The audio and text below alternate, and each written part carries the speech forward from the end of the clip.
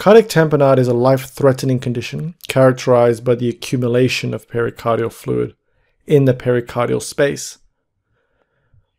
The pericardium is layers which envelope the heart. When fluid increases in the pericardium rapidly, it compresses all heart chambers in that it will impair venous return to the heart. Essentially, filling of the heart is decreased, resulting in a reduced cardiac output, and in later stages, obstructive shock. Let us learn about the anatomy and function of the normal pericardium. Here is a normal chest X-ray, and here sits the heart. The heart is enveloped by the pericardium. The pericardium is made up of two main layers, a thin internal layer known as the serous pericardium, which forms the visceral and parietal pericardium. And the second is the outer tough external layer known as the fibrous pericardium. The pericardium contains a small amount of serous fluid, which allows frictionless cardiac movement. The pericardial sac can also adapt to changes in the heart size, as it fills, for example. The pericardium functions to provide a protective environment for cardiac functions, essentially also like a barrier. The fluid in the pericardium can accumulate, and there are many causes. When this happens, it is called a pericardial effusion. A pericardial effusion may progress to a cardiac tamponade, which is where a pericardial effusion is symptomatic. The causes of pericardial effusion include accumulation of blood in the pericardial sac following a ruptured myocardium after a myocardial infarction. Any organisms, be it bacteria or viruses, can also cause inflammation of the pericardium. This is termed pericarditis and will cause accumulation of fluid within the pericardial space. Other vascular causes of pericardial effusion include aortic dissection and aortic root rupture. Malignant cells can infiltrate the pericardium, causing a malignant pericardial effusion. Radiotherapy, as in radiation, can also damage the pericardium, causing a pericardial effusion. Interestingly, autoimmune diseases, including systemic lupus erythematosus and sarcoidosis, is also associated with effusions in the pericardium. Very important, trauma, whether it be a blunt or penetrating injury, can lead to obvious effusions accumulating in the pericardial sac from damage to the heart, or iatrogenic causes such as following a cardiothoracic surgery, such as a coronary artery bypass procedure. Certain medications can also cause pericardial effusions. There's cyclosporins, hydralazine, and isoniazids, which have been associated with pericardial effusions. Pericardial effusion, as mentioned, can progress and become a cardiac tamponade. It is actually not only the amount of fluid you need in the pericardium to cause a tamponade, but also how fast the fluid accumulates. An acute pericardial effusion is life-threatening. A chronic, slow accumulation of pericardial fluid is benign, but may eventually manifest with symptoms as it grows.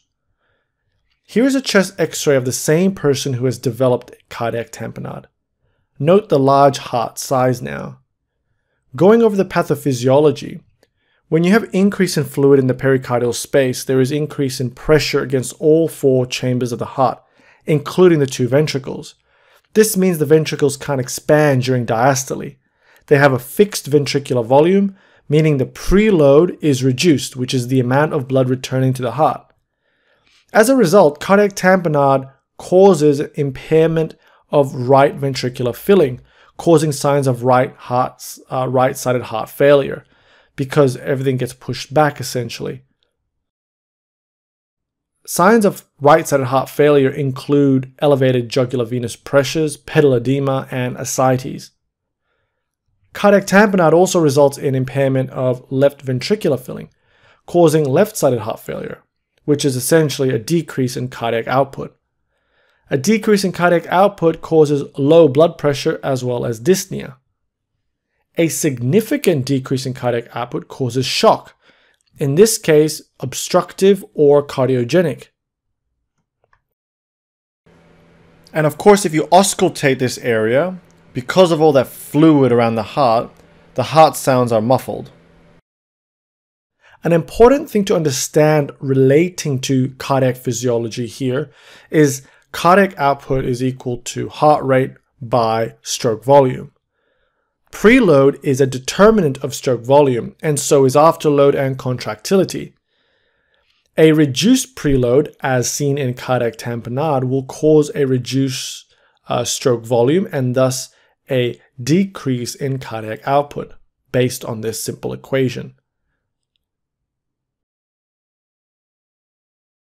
The most important clinical manifestation of cardiac tamponade is a triad of distended jugular venous pressure, low blood pressure, and muffled heart sounds. This triad is called Beck's triad, first described by Beck in the 1930s, and it was specifically used to describe acute cardiac tamponade. Beck actually described a second triad for chronic tamponade, which involves ascites. Other clinical features of cardiac tamponade include tachycardia, tachypnea, pericardial rub if pericarditis is involved, pulseless paradoxus, and Kussmaul's sign, which is usually seen in something called constrictive pericarditis rather than cardiac tamponade. Kussmaul's sign is actually very interesting and an important clinical examination finding. Kussmaul's sign is present when, during inspiration, the person's neck veins bulge and distend rather than collapse. Kussmaul's sign is a typical feature of constrictive pericarditis, but can also be seen in cardiac tamponade. Normally, during inspiration, there is an increased filling in the right side of the heart due to a decrease in intrathoracic pressure. This increased filling to the right side of the heart normally collapses the neck veins. In constrictive pericarditis, there is restricted filling, and so you get the distended neck veins instead.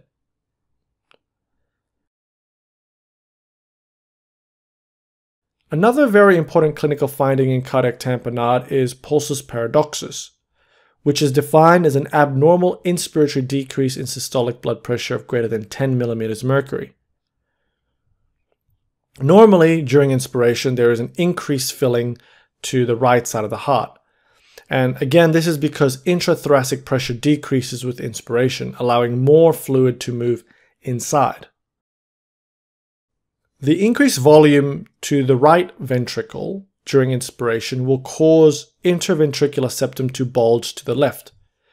The bulge of the septum to the left ventricle results in a slightly decreased left ventricular filling volume and therefore slightly decreased systolic blood pressure. But this doesn't really have much of an impact normally because there is the ability of the left ventricle to expand in the pericardium to compensate for the septal shift. During expiration, the opposite occurs. There is bulging to the right side.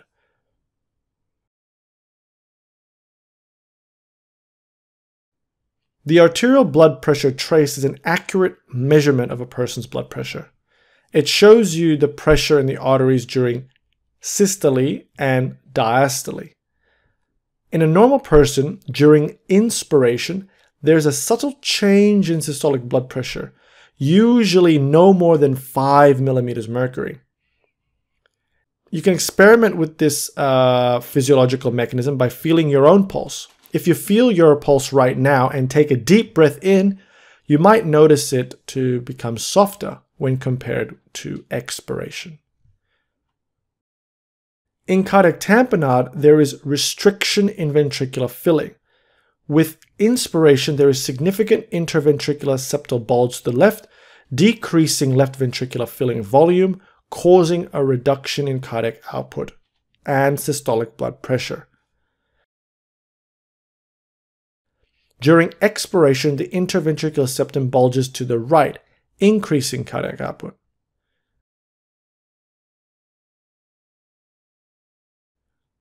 If you look at an arterial blood pressure trace of someone with cardiac tamponade, what you might see is a wandering baseline.